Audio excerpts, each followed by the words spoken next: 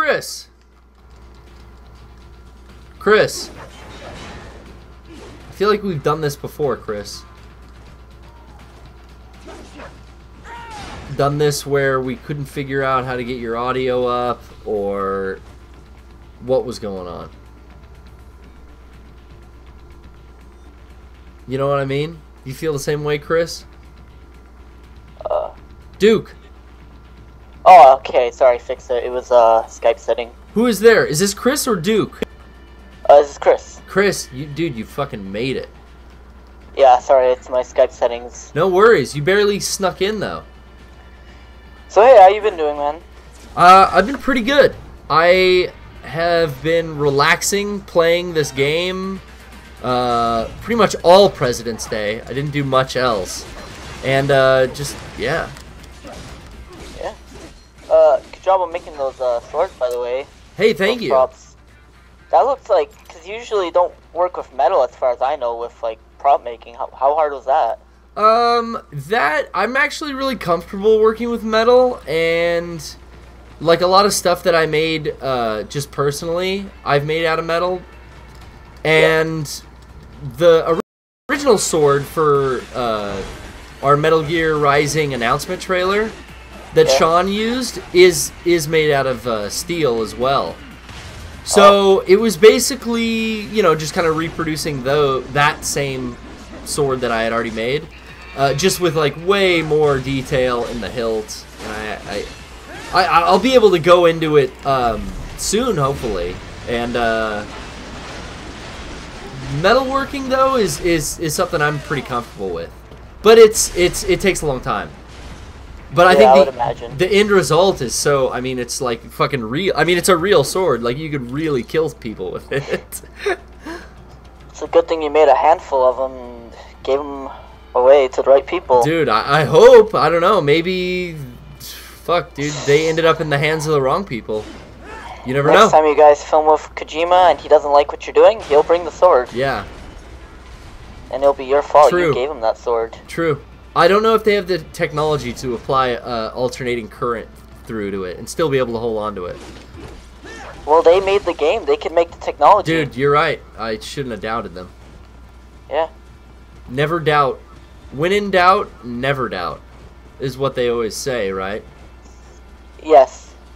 I've heard that said many times in my lifetime. Dude, yeah. Hell yeah. Other than today. What are you up to? Did you enjoy your President's Day weekend? Did you have a 3-day weekend? I did not have one actually in Canada. In Canada, we don't have. You guys don't have Day. presidents. No, because we have a prime minister. It's a different name, so they just said screw the President's Day. Did you guys have prime? Do you guys ever have Prime Minister Day? No. How about Prime Rib Day, where you just have steak? No, but I'm sure that could be arranged. You should arrange for it. Prime Rib is pretty good. Although, you know, some people try not to eat a lot of red meat, but, you know, every once in a while, have a prime rib.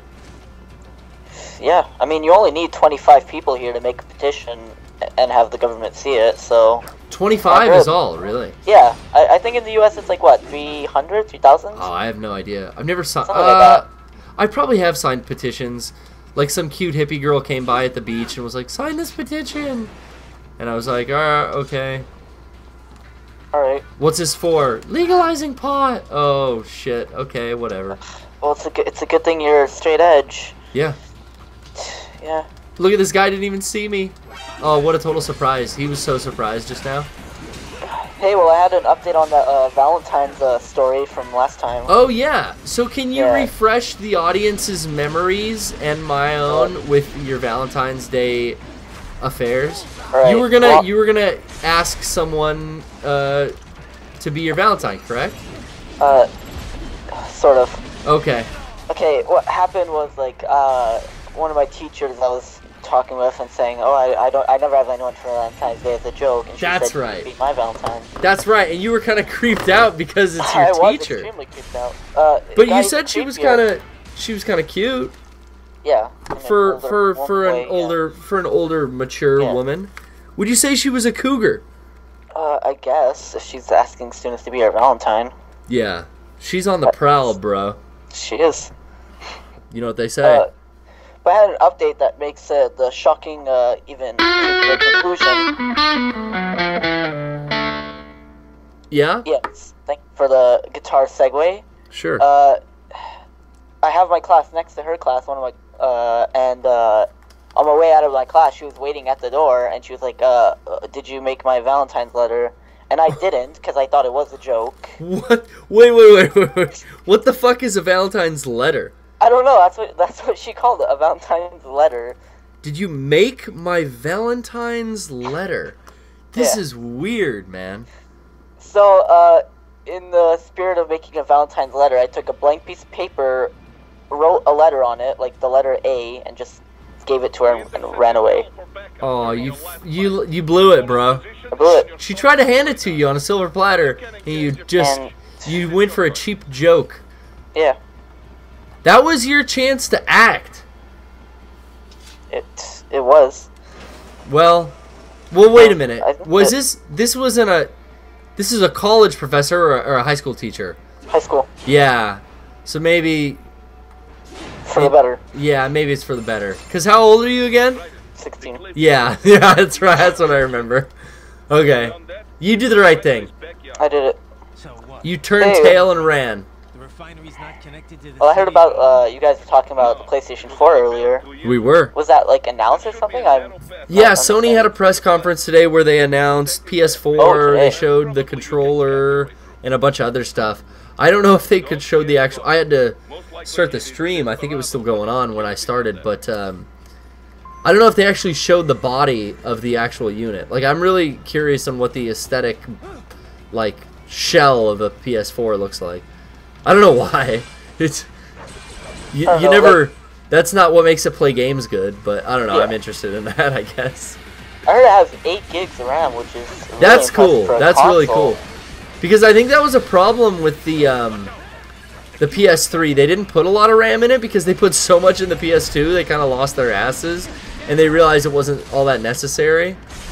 And then they made it even more unnecessary by putting 8 gigs. Yeah, but RAM's cheap now. So. It is, yeah, that's true. It's like $50 for 8 gigs.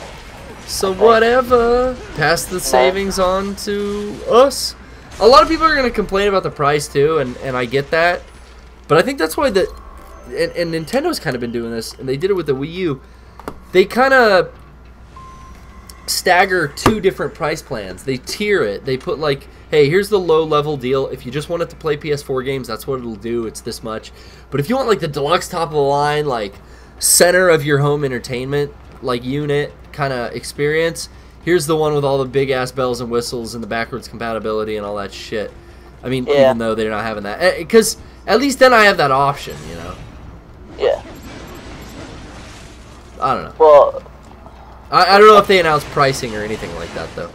Yeah, I doubt it. I think someone was mentioning the pricing on YouTube on a comment section for like some computer parts. I think they were saying something like $400, $500. Yeah, those are all great guesses, rumored. But you know, it's a lot of kids out there just trying to guess. I'm fairly sure when the PlayStation 3 first came out, it was much more than $400 or $500, right? Yeah, I believe a launch PS3 could be upwards of like $600. Yeah, and this is, you know, even more in it, so I think it would have to go up in price, really. Inflation and just the way the electronics work, could be. But, you know, it'd be badass if they released, like, you know, a $250 version that just plays, you know, PS4 discs. And then if you want the deluxe one that does all that other shit, maybe then that's, you know, $600 or whatever. I don't even think $250 would cover the cost of the hardware if they're putting, like, 8 gigs in it and stuff like that. Yeah, I don't know. These are all... I'm not sure. Theoretical. But anyway, I had a question about Rising, Revengeance, whatever it's called here. Are you playing this, or any of your friends playing? Oh no, I was thinking of getting it, but the problem is I don't have a PlayStation 3. Was this one of the games that they made like cross-compatible with the Xbox? Or? Yeah, it's on the 360 as well. Oh, well, I guess I have to check it out because it looks actually really good. I believe there's a little better support as far as DLC. For the PS3, but it is on Xbox 360, and I believe it runs just as good as as it does here. I just happen to have it on the PS3 because that's the versions that I got from Konami.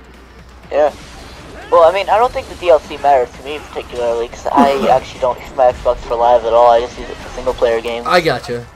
But yeah, dude, I mean, if you like action-adventure games, I would, like, definitely check this out. And if you're a Metal Gear fan, it's cool. Yeah, that's why I want to check it out. I mean, it's I'm cool a fan story. Of Metal Gear, but I completely missed out on 4. Oh, okay. So, It's, the story of this is going to fit in more congruent with the stuff that was in 4 than, you know, 3 and not so much. 2, yeah. I mean, fuck, Raiden's a main character, too, so it's kind of cool to see him in a game again. I mean, I enjoy playing 2 a lot. Yeah? That's good. Yeah. I haven't checked out the first one, but I played the second and third all the way through. That first one's a little tough now. It looks so dated on the PS1. Yeah. But there's the Twin Snakes for the GameCube. That's hard as fuck to find, but... I still have the GameCube, actually. There you go. Although, I've heard that game was not... Well, I know for a fact that game was not directed by Kojima. And I don't know if he really likes it. Probably why it's so hard to find. He got rid of them all.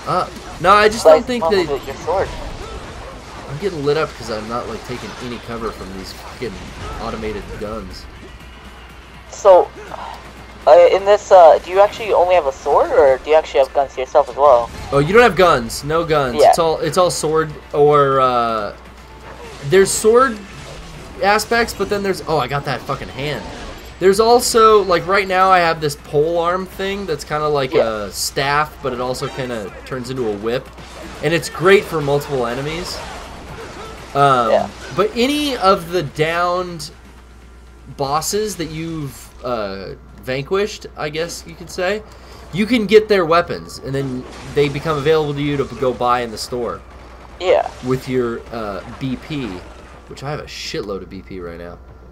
This actually looks like a cool mechanic, though, because, I mean, it's melee versus guns, basically. Well, this room has some sentry guns. And most of the enemies you encounter are going to have sword-type weapons as well. Every once in a while, there's guys that use rockets and stuff like that. Oh, damn. That sounds But hard you to kill. get rockets, too, a la right here. Oh. Boom. So, and they give you plenty of, like, grenades and rockets and, like, the supplementary weapons. So, I really feel like I can use them just to have fun. They're always going to give me a couple right before, like, a boss or some kind of QTE that I need them for. I love these little gecko dwarf tripod deals. This is some breakdancing move I like. I spin around on the floor a lot. Well, thanks for calling in, Chris. Hey, yeah. No problem. Did you have any other questions? I could have sworn I had one, but I forgot it. Oh, dude. Talk about this game.